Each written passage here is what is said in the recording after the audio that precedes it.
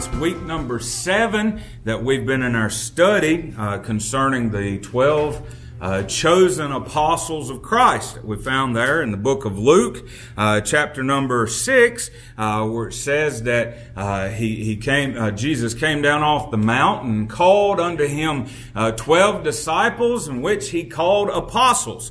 And so every week we've been picking another disciple or apostle there, and we've been studying their life and seeing what we can learn from them. And tonight we're going to look at the life of Simon the Zealot. And this is interesting. We're going to look in the Bible here real quick. We're going to read 4 verses and get on into the study tonight. And if you want to, we can flip back and forth in the Gospels. Turn your Bibles to Matthew chapter number 10 and look in verse number 4 tonight. You can stay seated because we're going to flip back and forth here. And we'll get on into this study. Matthew chapter 10, verse number 4. We find this right here. It says, Simon the Canaanite and Judas Iscariot, who also betrayed him. Now, if you look over into the book of Mark, chapter number 3, we'll find this. I'll give you a second to get there. I didn't mark these just so we'd probably get there about the same time. So Mark chapter number 3, verse number 18 says this, And Andrew and Philip and Bartholomew and Matthew and Thomas and James the son of Alphaeus and Thaddeus and Simon the Canaanite. So there we go again. What we're doing is we're reading the list of the names of the 12 apostles here. Of course, just centering in on Simon here. If you look in Luke chapter number 6, we'll flip over there. I'm going somewhere with this, so y'all just hang tight. Luke chapter number 6, verse number 15. Bible says this, Simon, whom he also named Peter, and Andrew his brother, James and John, Philip and Bartholomew, Matthew and Thomas, James the son of Alphaeus, and Simon called Zealot. All right, so there's verse number 15 of Luke 6. Now if you turn over to the book of Acts, Acts chapter number 1. Acts chapter number 1.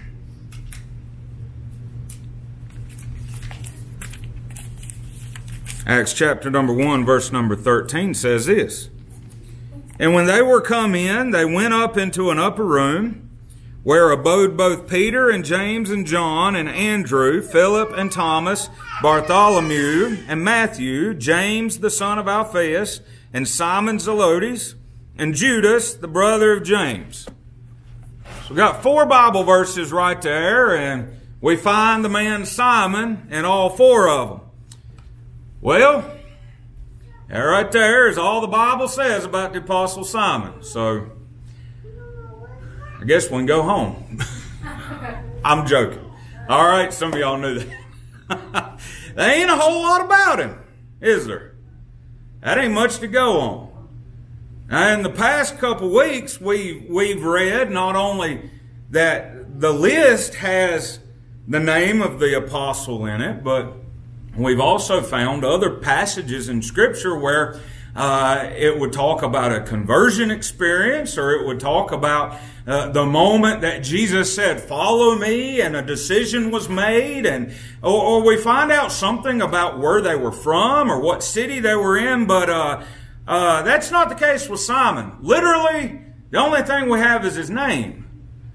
And it's listed in the Gospels, and then we find him in the upper room in the book of Acts. Now, Simon, he's said to be the most obscure of the disciples. As you've already seen, the only thing we know about him is literally his name. There are no comments in the Bible made by Simon, and there's no comments about Simon found in Scripture. And that's not all bad, though. There's a lesson in that. After all, it is better to have nothing or little said about us rather than having something bad said about us, right? We know some of the other disciples had plenty of bad things said about them. But I'd rather have, hey, what's the old saying? Mama used to say, if you ain't got nothing good to say, don't say nothing good, don't say nothing at all, right? And so it's better not to have anything said than it is to have something bad. But I'm going to say this tonight. It says an awful lot about Simon that he was chosen by Jesus Christ himself as one of the 12 apostles. Don't you think? That's a great honor indeed, just to know that he was chosen by Jesus Christ. And I hope y'all are getting where I'm going with this. He was chosen by Jesus Christ. And that's all we need to know about him to be able to know volumes about him. If y'all are getting where I'm going, if all that can be said about you tonight is that Jesus chose you and you are a follower of Jesus Christ, if that's all that can be said about you, honey, that's a plenty. You know what that means? That means you're not a loser. You're not a loser. That means that you are following the true and living God of this universe, and you are somebody. So it says a lot, doesn't it? It says plenty. It says plenty. Now, to study Simon Zealotes, you got to study his name. Because his name is all that we have. We don't have anything else to go on when it comes to Simon. So let's look at what we can conclude by looking at his name tonight. In Matthew and Mark, I've already read this, he's called Simon the Canaanite. In Luke and Acts, he's called Simon Zealotes.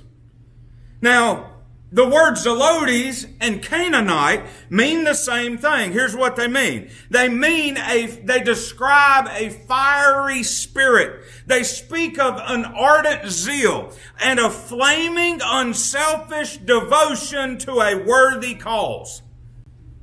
What about that? In this one word, we're able to discover a whole lot about this man. I want you to understand tonight that his name revealed some things about him. The first thing it revealed about him is his label. His name was a label. Let's look at the first one, Canaanite. In two of the Gospels, he was known as Simon the Canaanite. Well, in Simon the Canaanite, we have a symbolic connotation. What do I mean by that? Well, in Matthew and Mark, he's called the Simon the Canaanite. Now, when we first read that, we jump and automatically conclude that it's talking about a geographical location, but it's not. It's not at all. It's an identifying term. I've already mentioned that, as Zealotes and Canaanite mean the same thing. The reason I can say that is because when you study the Greek word Canaanios, which is what that Greek word is for Canaanite, its meaning is to be jealous. It's not referring to a geographic location. We'll see that Simon in just a moment was one who was jealous for his country. Because the second label that he had is Zealotes. Now, Zealotes indicated a social condition. The Jews were being suppressed by the Roman government. We know that. We talked about that last week when we talked about Matthew, didn't we, with the taxing and everything. They were being suppressed by the Roman government. They were being overtaxed. They were being tortured. And men like Simon were devoted to overthrow this type of rule. This is where the name Zealotes came from, which brings us to the next point, point number 2 tonight. His name reveals not only his label, but it reveals his love. Watch this. He had a love for a cause, and we understand this from his name. He had a love for a cause. The Word of God records nothing of this man's life or his labors. We are not told anything that he said or anything that he did, but the name Zealotes is the only indication of any activity that he had. Now, Simon, because of that name, that one name, Zealotes, that tells us that he was a member of a fanatical Jewish party devoted to driving out the enemy from their country. They were known as the Zealots. And their history dates back to the time of the Maccabees in about 167 years before Christ. And under the Maccabean family, the Jews rebelled against foreign rule, and they were successful being led by a man named Judas Maccabeus. I'm probably not saying that right. And they felt, here's what it was, these guys felt that God was their only king and they would not give allegiance to anybody else. Period. And that tells us that Simon had a love also for his country. Had a love for his country. Because history tells us that zealots were committed to die for their country. Now, I want you to understand, I'm not going to get into this very deep, but if you go to the Apocrypha, which is not part of the Bible, it's not inspired. The Catholic Church believes that it is. It's not. But some of you may understand that terminology, the Apocrypha. There are 14 extra books, and there's been a debate throughout the years that it was part of the canon of Scripture. It's not the canon of Scripture. It's not inspired. It's not where we get doctrine. They're history. That's all that they are. And there's 2 books in the Apocrypha, the Maccabees. That's where you find out about all this. You can read about the Zealots and who they were and what they did. And you find out that they're freedom fighters. You find out that these men, they were willing to risk life and limb for their liberty. They were reckless. They were ruthless. They were radical. They were willing to run any risk at all to set their country free from the tyrannical rule of Rome. They didn't care what they had to do. They were not going to be under bondage by Rome or anybody for that matter. It was this party, the Zealots, which was responsible for the final overthrow of the Jews in AD 70 by Titus the Roman, in which 960 people died by their own hands. You see, the Zealots would die before going in bondage. I'm laying a foundation. I'm building a case for who Simon was here, and I'm going somewhere with it. So y'all just hang on. I told you in this series we would be talking about history. Now, I don't know about y'all. I love history. But that's who these people were. And that's who Simon was a part of. And here's what this tells us, okay? This tells us tonight that Simon was a man who was always doing something. He was ceaselessly busy in his attempts for freedom. He was not content to accept things the way that they were. As long as anything could be done, he was going to try it. Even if nothing could be done, he was not satisfied with the circumstances. As long as there was life in his body, he would never give up. Death was the only thing going to stop him, and he would do all that he could as long as he could to be free. And a man like this would not have been content to sit around and do nothing. His selection by Christ did not stop his activity. I want you to understand that. It would only send it in a different direction. Instead of being loyal to his country or to his leader then, he would be loyal to Jesus. I'm going to get into that more in a minute. I believe Simon would have been just as busy in the cause of Christ as he was before in the cause of being a freedom fighter. The only clue to what he did in the ministry of Christ, however, is found in reference to the 12 sent out 2 by 2. He served faithfully in the task assigned him, as did the others on that occasion. And he wasn't a quitter because in the book of Acts we find him in the upper room. He was still there. And everything else he did is known only to God. But just because we don't know what he did doesn't mean he didn't do anything, y'all.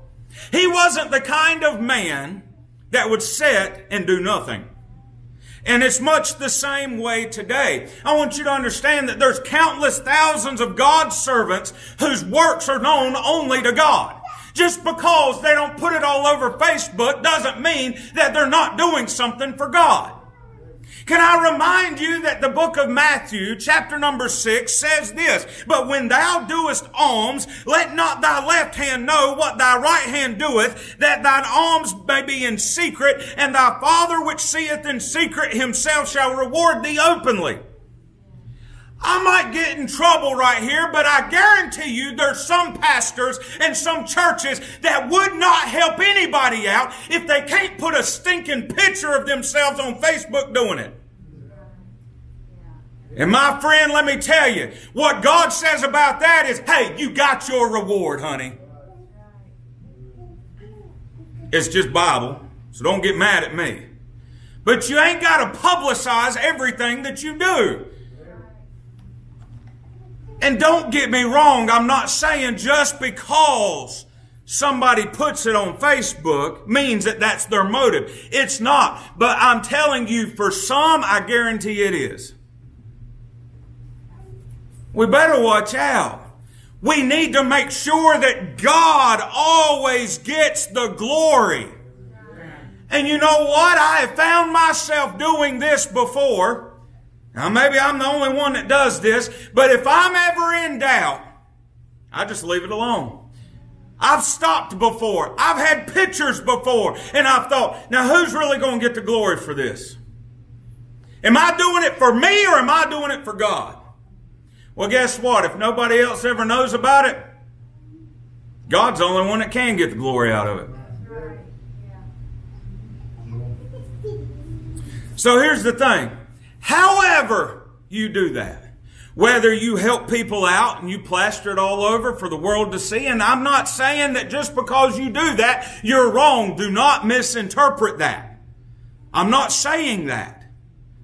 Sometimes that's how we get the word out and get more help. You understand? But at the same time, there are people out there that they only want to glory for themselves. And if they can't get glory for it, they're not going to do it. But either way, whether you choose to make it known or whether you choose to keep it between you and God, Titus chapter 2 verse 14 says this, who gave himself for us that he might redeem us from all iniquity and purify unto himself a peculiar people zealous of good works. So we ought to be zealous also. We ought to fit that description of a zealotes when it comes to good works for Jesus Christ. Notice that word there. Zealous of good works. And notice I spent all that time describing to you what a zealot was. Romans chapter 12 verse 11 says this. It says that we should be fervent in spirit, serving the Lord. Fervent. Fervent. So the natural questions that come to mind are this right here. Are you busy in service? In the service of our Lord Jesus Christ? Do you work as hard for Jesus as you do in your own business? Do you give as much to the work of the Lord as you spend on your pleasures? How zealous are you when it comes to the house of God? How busy are we in doing the work that God has given us to do? Do you do it with all your might, or do you barely even try?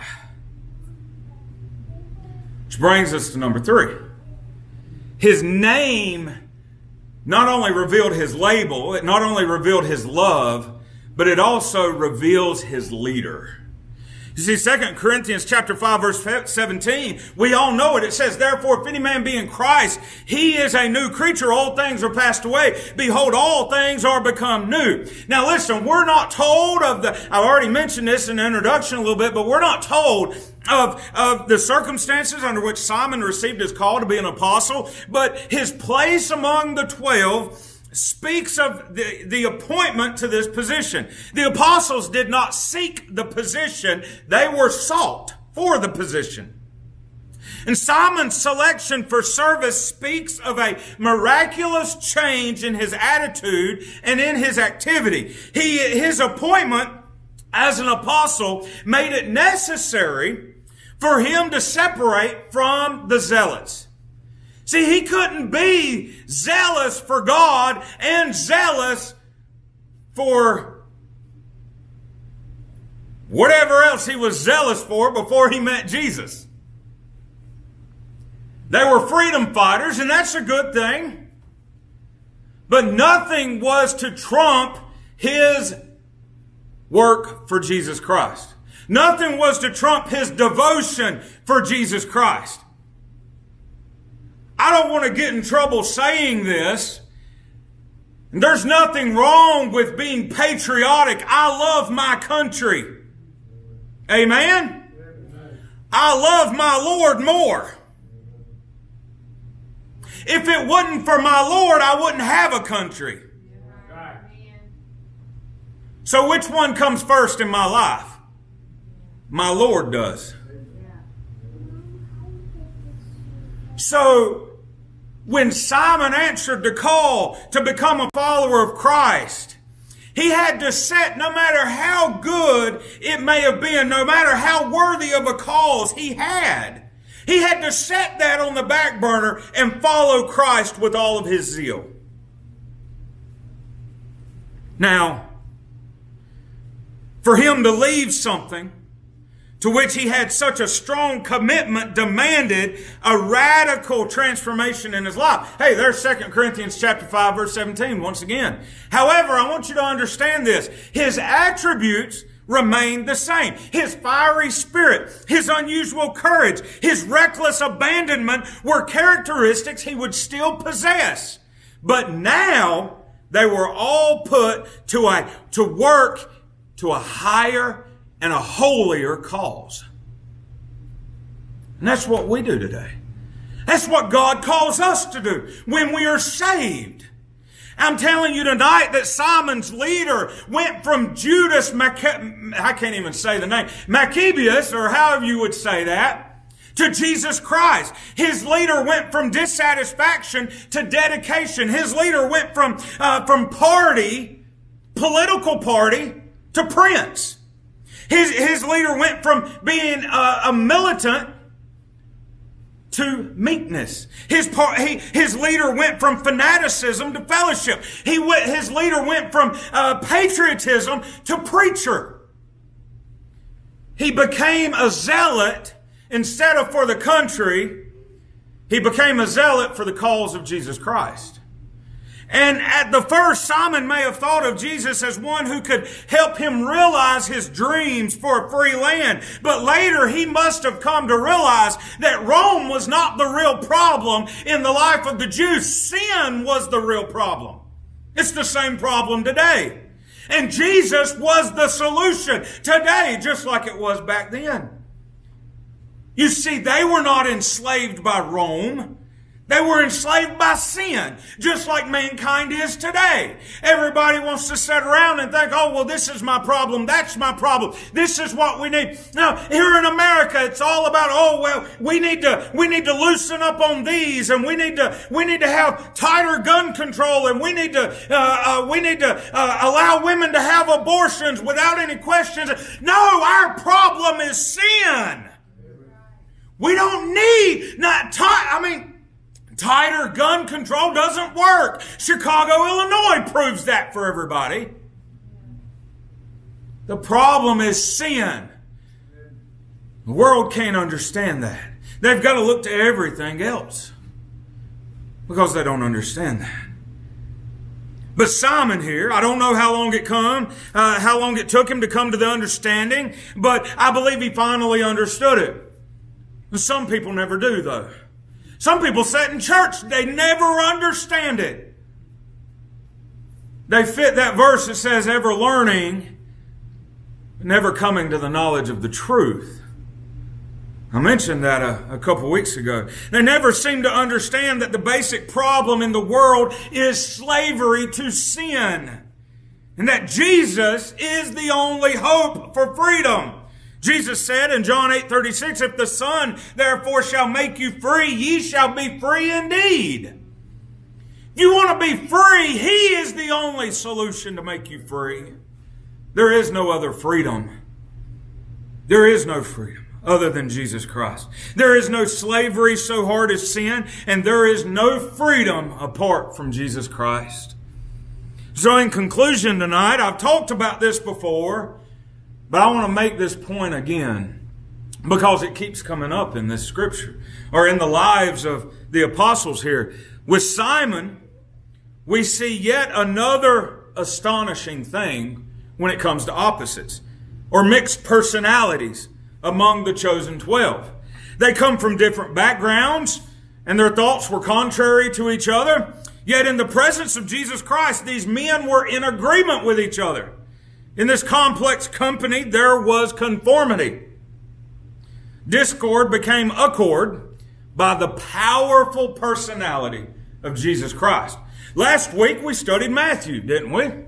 We talked about how he was the tax collector. We talked about all the hatred that people would have had for him. We even went as far, we talked about how more than likely he probably would have took advantage of Peter, James, and John as far as taking money from them and excess taxes, and yet there they are. Jesus walks in and introduces him. Oh, hey, here's the man that probably stole your money. I'm sure that was a strange introduction is the way I put that last week. But I want you to understand this. Even further than that, we find Simon the Zealot here. Simon was the zealot. Matthew was the tax collector. Here's what I want you to understand. One man held out for his country while the other man sold out his country. Y'all getting where I'm going? One was a tax collector. Simon was a tax hater. One worked against Rome. The other worked with Rome. Now, as a zealot, Simon would have taken every opportunity he had to kill Matthew.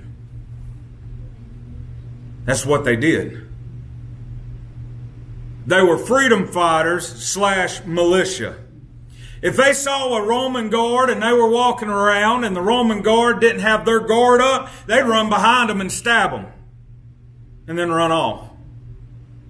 That was their goal in life. Kill the Romans. Stand up for freedom. That's who the zealots were. I find that interesting.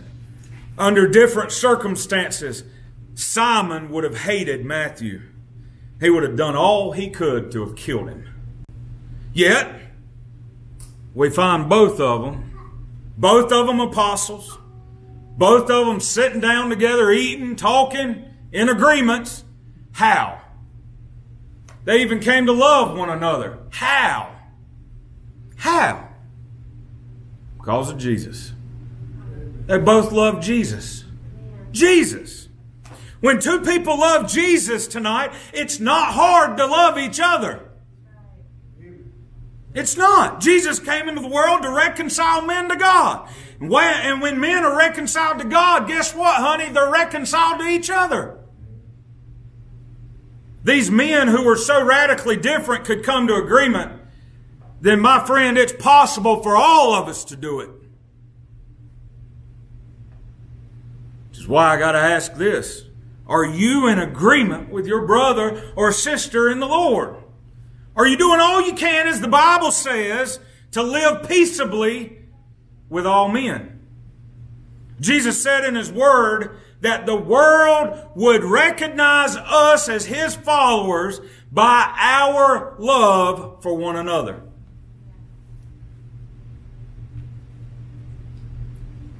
We've lost sight of that a lot. Some have, not everybody. Not everybody has. There's still some that love.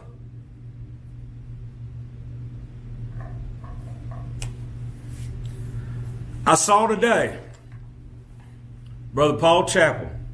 I think the world of him. Pastor's Lancaster Baptist Church out in California. He posted a picture of himself on Facebook standing next to John MacArthur. I like John MacArthur. Sacrifice me if you want to. I read after him a lot. I think he'll be in heaven one day, even though we don't see eye to eye on everything. Even though we don't read the same Bible. And Brother Paul had put a picture up, had his arm around him and said it was good to be able to meet, talk, and pray with John MacArthur this morning. Because, see, John MacArthur's in a big battle with the county of Los Angeles over whether to have church. And the man's standing up for his religious freedom, and the county's trying to arrest him. They're trying to do everything they can to keep the church shut down. And my friends, Brother Paul Chappell, now he believes. As far as I know, I read a lot of him. I love him. I read a lot of his stuff, and he's more right in line with the way that I believe, doctrinally and everything. And it didn't take but about 5 minutes for people to start roasting Paul Chappell like crazy because he put up a picture of him with John MacArthur. One fella even told him he was going to hell with John MacArthur. And the only thing I could think of is Jesus says that the world will recognize us as His followers by our love for one another. How are we going to love the world if we can't even love ourselves and love each other? It's sad to see so-called Christians have no more love than what they do. Perhaps they need to be saved. I don't know. It's between them and the Lord.